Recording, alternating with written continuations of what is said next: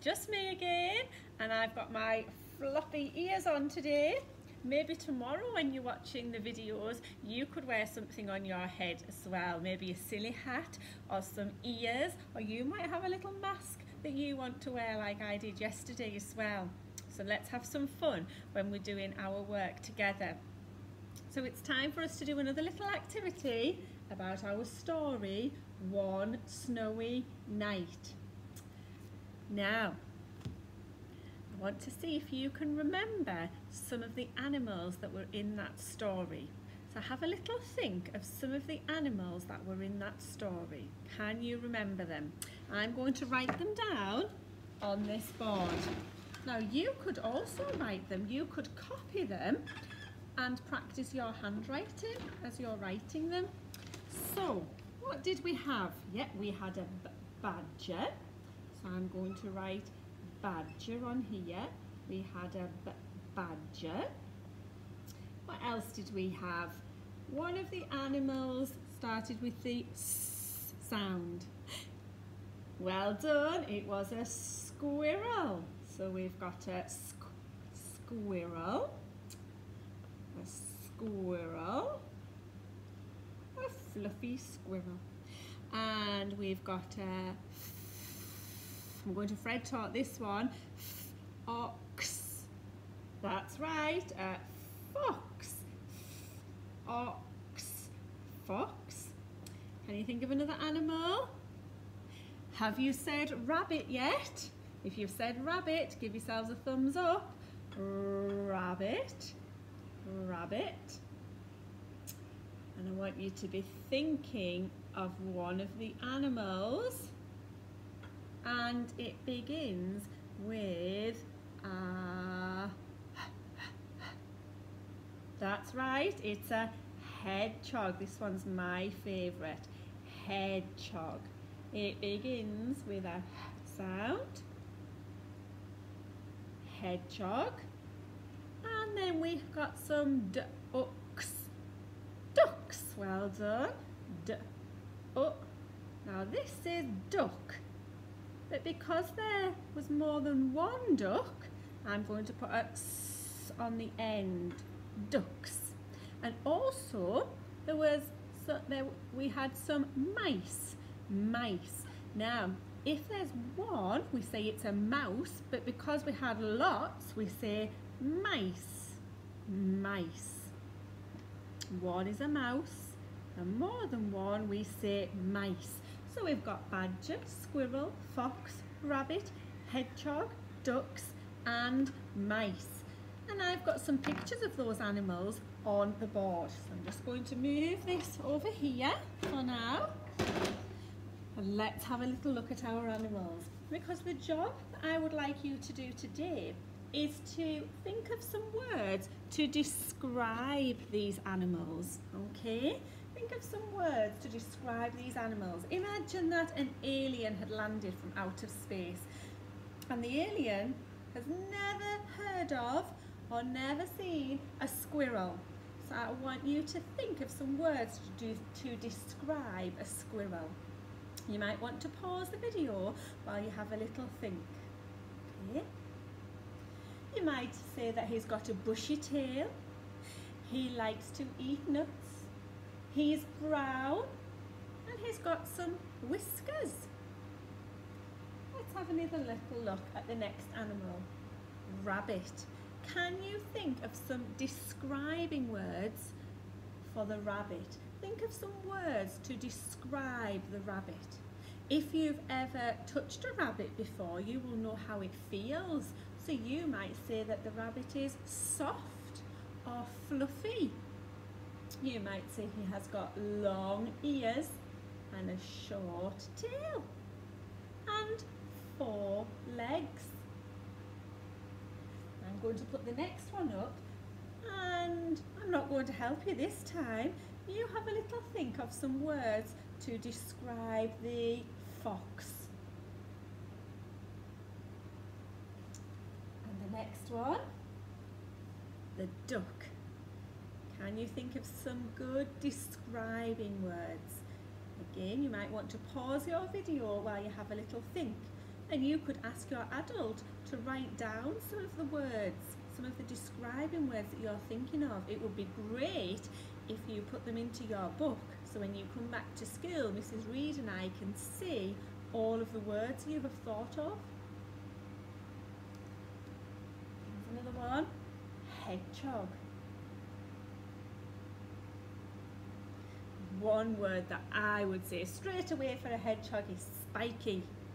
Spiky or prickly. And a badger.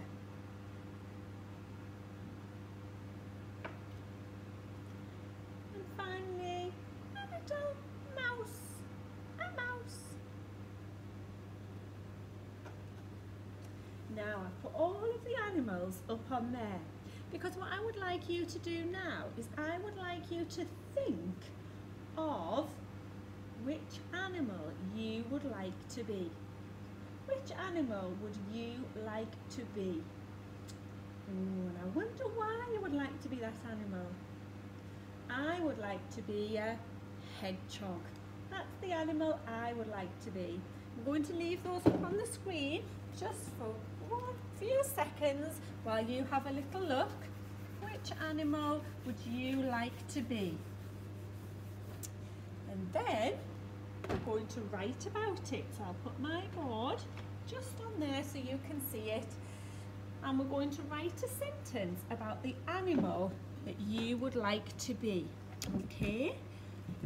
We're going to write, I want to be a. So let's count the words in that sentence. I want to be a. And then we need to think of the animal that we would like to be. So I'm going to say hedgehog. 6 words. But I'm going to think of a word to describe the hedgehog. So I want to be a prickly hedgehog. Which is the word that describes the hedgehog? It's the word prickly. So let's have a go at writing this. I'm going to do it first, and then you can practice writing this in your book. So I, tricky word, remember? I want. Now what sound can I hear at the beginning of want? Want. And I can also hear and at the end I can hear t. I want to.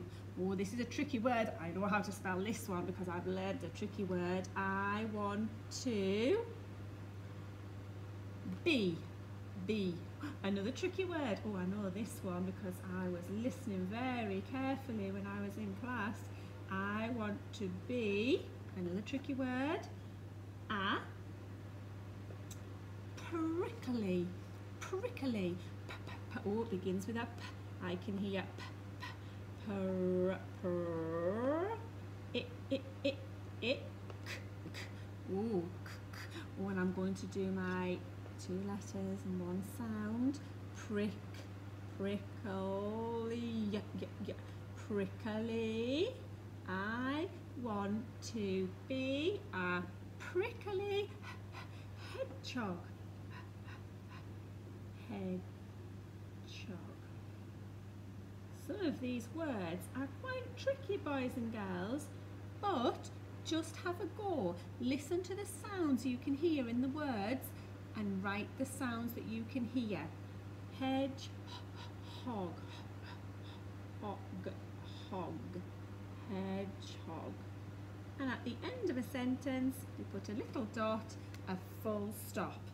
I want to be a prickly hedgehog. Let's count the words in that sentence. 1, 2, 3, 4, 5, 6, 7. 1, finger space, 2, finger space, 3, finger space, 4, finger space, 5, finger space, 6, finger space, 7. I want to be a prickly hedgehog. Just move that. And I'm just going to speak to your adults now, adults listening, When the children are writing the words, we're encouraging them to use their phonic knowledge.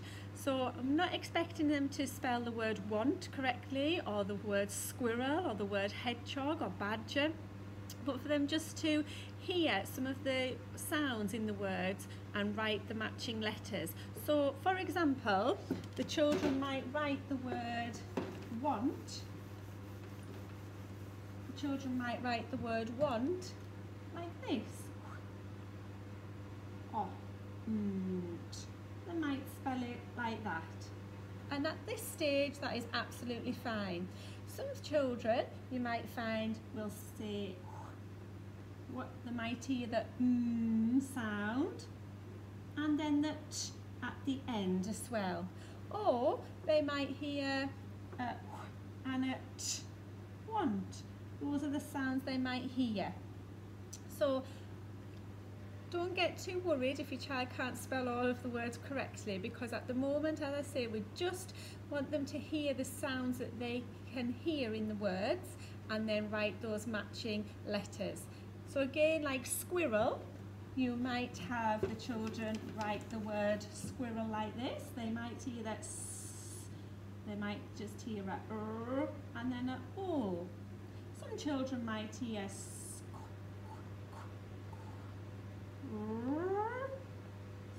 squirrel. They might hear it like that as well. So that is absolutely fine at this stage.